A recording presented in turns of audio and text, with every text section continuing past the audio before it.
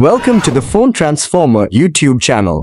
Today, we're diving into how to disable the Google Play Store on your Android device. If you find this video helpful, don't forget to hit that subscribe button for more tech tips and tricks. Let's get started. Step 1. First, grab your phone and open the Settings app. Step 2.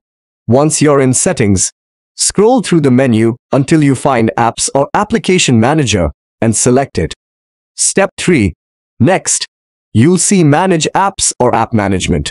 Tap on this to proceed. Step 4. Select the search bar and type the name of Google Play Store. Step 5. After you've found the Google Play Store in the search results, go ahead and select it. Step 6.